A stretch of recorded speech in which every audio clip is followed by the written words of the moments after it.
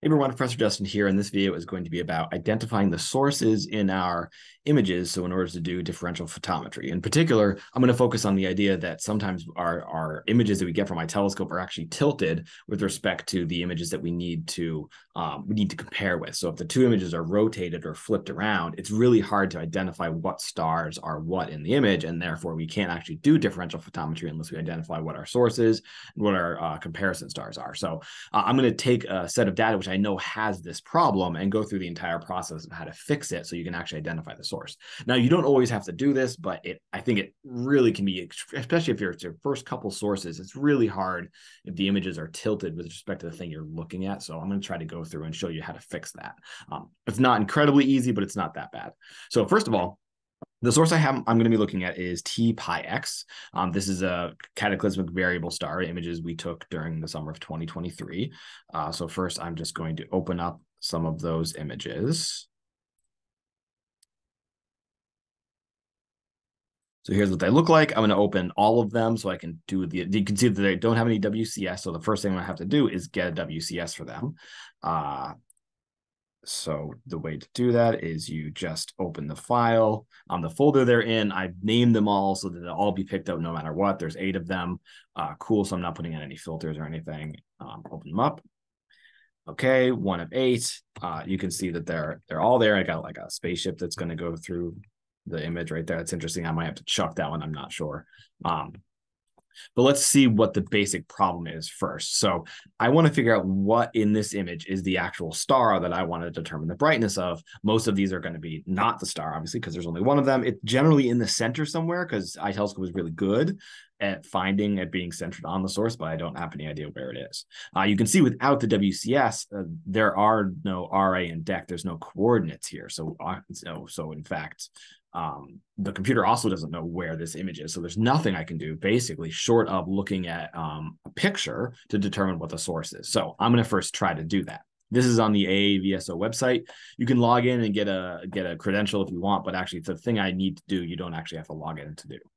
So it turns out that you can just type in the name of the star that you want in this case, so TPYX. Now, because TPYX is a known CV star, you can do that. But I wanted to show you how to do that if you don't have the source name. This is typical for our supernova sources that are not named yet. They are just random sources out there. Those things typically you can't just type in like this. So I'm actually going to go to the Tools and Observer Resources, and then I'm going to go to VSP. So VSP is the tool that we need, the variable star plotter. And there is where I'm going to put the name TPyX. It's going to be found because it is a known star.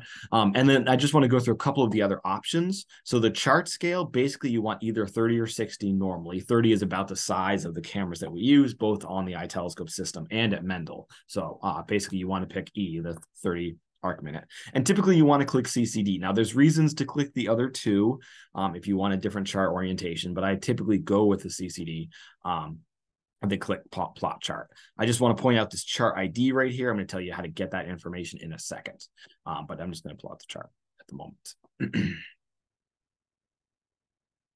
Okay, and there's our chart. So the idea is that this star field is the exact same as this star field, but how in the heck are we supposed to tell which star is which? Now, I'm really practiced at this, so actually I can already tell sort of which star we want to look at. Like this bright star is almost guaranteed to be that bright star.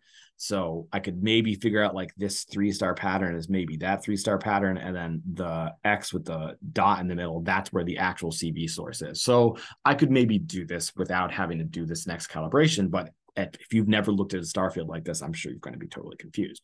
So the problem is that the orientation here, there's a north there and there's an east there. So clearly this is oriented, but the picture is not oriented. Actually, I kind of think that north is that way and east is that way. And notice that's not correct in the little diagram that AstroImageJ is showing me. So it's trying to tell me something, but I think it's actually not correct.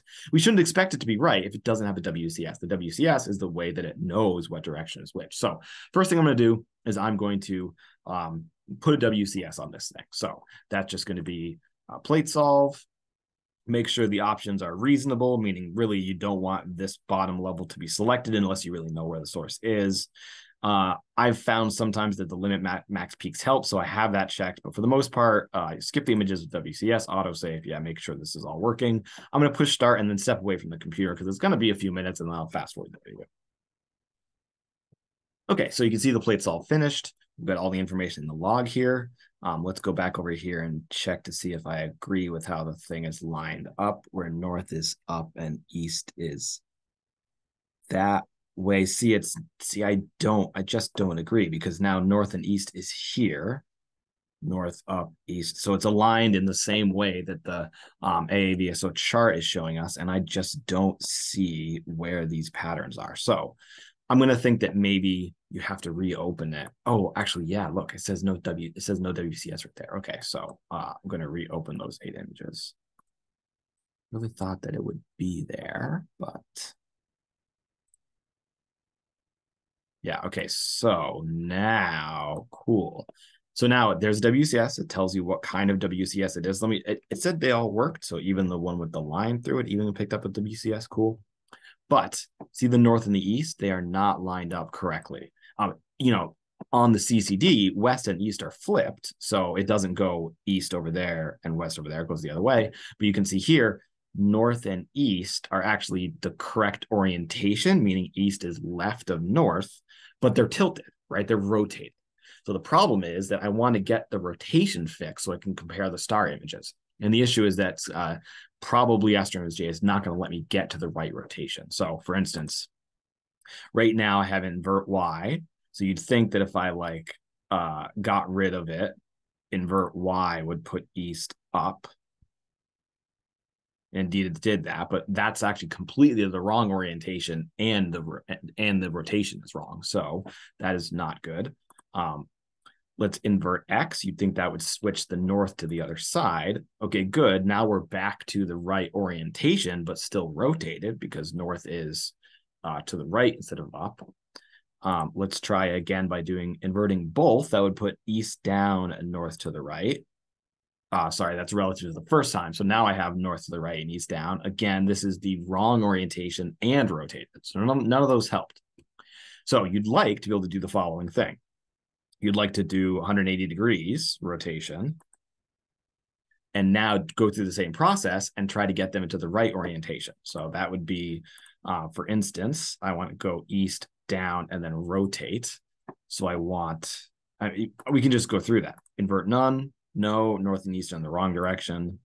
Invert X. Now they're oriented correctly, but not rotated correctly. Now they are they are oriented correctly, but not rotated correctly. And there's nothing I can do. And that is oriented incorrectly and rotated. So there's none of the options. In fact, even if I get rid of the auto, I still don't have any way of getting north up and east left, right? So that is very frustrating. Just going to check it. Those were all the options AstroImageJ gives me. So super annoying. Well, there is a fix for this. You can actually take the whole image and rotate it using a processing trick. The issue is that you have to redo the WCS. It destroys the WCS. So basically, if you do this process, this will no longer be correct. So you have to remake the WCS. So that is what I'm going to show you how to do. First, I'm just going to make sure that I get it in the simplest possible way. Okay, that's the simplest possible thing I can do, because right now, the north and east are oriented correctly, meaning east is left of north, right? It's east is counterclockwise from north, and that's the same thing that's happening on this image.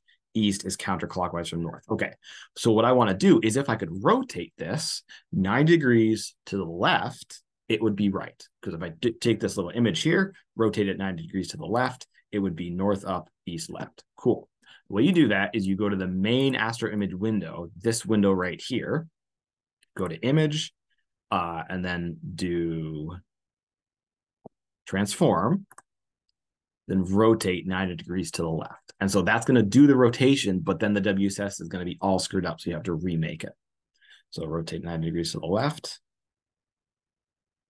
You can see they're all weird now. They're because they were rotated to the left.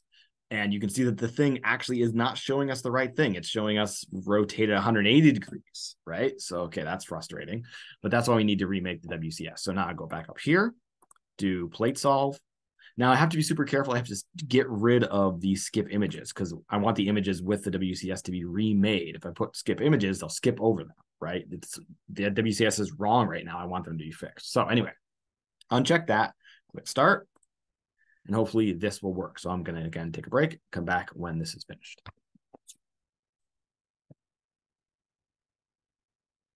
Okay, I'm back. The plate solve looks like it finished. So now we're going to see if this worked. So again, I think I have to reopen it. I have not, although look at the orientation right now. That actually looks pretty good to me. But let's reopen it just to make sure, because that seemed to be something I had to do before. Every setting should be fine. Match files 8. Yeah, it looks like the right number of things. It's a little bit weird that it's still rotated sideways like that. But you can see that the north and the east are now not only oriented correctly, but now actually have the right rotation as well. This image is a little bit strange, so I'll show you how I say this has worked. I also think that I might get a smaller image to act if I was actually going to identify the stars in this image. If I zoom in now, you can zoom in here too. Yeah, you can now see that this is definitely the bright star. And then I do have this nice little, they're called asterisms, right? And patterns in the sky that let you identify which stars are which. So I have this nice little, I don't know, it's kind of a question mark where you have like these 3 stars and then the star there with this one at the base there. So I actually have those 3 stars there with that one and then I start the base there. So normally what I do is I try to identify those like little patterns. And if I think I've got it, then I go, oh, okay, let's see if I can find other stars that match the pattern. I have another star right here, which is kind of right across, forming a long diamond with those 3 stars. 1, 2, 3, long diamond star right there. Cool. Anything else? Look for double stars, because double stars are they're not super unusual, but they can help you identify things in the image. If you find a double star, then you can tell you that you're at the right place. Actually, nothing really jumps out to me as far as double stars go. Looks like way up here, so way up here, you can actually see that pattern right there, bright star and 2 double stars, but that's kind of far away from my source. So the source is that X right there. So what I'm thinking is 1, 2, 3, and then continue to the source. 1, 2, 3, and then continue to the source. It's like one of these super dim objects. I'm gonna, just to show you how you can get different scales for the chart. First of all, note the chart number up here. That's the code you can type in to reproduce this exact chart. But what I want to do is I think I want to go one step smaller than this because it is in kind of a zoomed in region. So I'm going to go to plot another chart. And then I'm going to pick a chart scale of 1 smaller of chart scale F, which would be half the size. That chart ID right there is where you could type in that ID and reproduce the exact same chart you just had. Is this working? Yes, it is going. Okay. Okay, and now we're zoomed in, I can see a little bit better. Bright star, dim star, that 3 triangle is right there. That star right there. And you can even see that guy's got these 2 buddies right next to him right there and there. So clearly I am looking at the right thing. I can see the triangle. I can see that 1, 4, 3. That's clearly that guy right there. So this is a little tricky, but definitely it's one of those 2 stars is my source. I might consider even zooming in 1 more to make sure that I have identified which of those 2 stars it actually is. This one is actually the source is a little trickier than I was anticipating finding. It must be very, very dim. Because, I mean, I know it's one of those 2 dim stars, but I don't know which one. Is that maybe even a little too small? No, it does tell me what I need. So it doesn't have the bright star in it anymore. It just has that little asteritism right there, there, there, and there. So now I go, okay, there's my little triangle, go over. The source is right there. Below it, there's another star. So that means that's my source, and below is another star. You can even see that it's saying there's a magnitude 17 star right there. That's like right there. So you can just barely pick that one out. So anyway, that right there, that's my source. And I have all these stars that I can use as comparison stars. So clearly T pi x is just a very dim source. I didn't remember that when I started doing this for this video, but fine, we still located it. So I hope that's good enough. So the key trick is you want to make sure you're your cardinal directions are lined up in your image and in the Finder chart. And they are frequently lined up, and you don't have to do any of this trickery. Sometimes they are not. So when you put the WCS on it, you have to rotate the image to get it. So, you predict what the rotation is going to be. You have to see, I said, oh, left 90 degrees will get me my north and east into the right orientations. Then I had to do that using this part up here, the sort of main AstroImageJ window. That was image transform. And then once I did that, I had to put the WCS back on it, and then I had to reopen them, and then I got to the actual correct orientation. Then it was relatively easy to get the stars. Now, you don't always have to do this. Sometimes when you get good at it, you can do this without doing the rotation. You can just figure out what star it is, and typically all your images are rotated the same, so you can identify in one rotation, you can usually see in the other ones. But here's how you actually get the real answer there. I'll put the link down to the forum where I found this solution. It was by the developer, so they have no plans of fixing this in future versions of AstroImageJ. I think this is the established way of doing it. Anyway, that's going on too long, so thanks for watching. I hope that's been helpful to show you how to rotate your images to actually get the orientations correct on something like a chart from AAVSO. Great. Thanks very much, and I'll see you guys next time.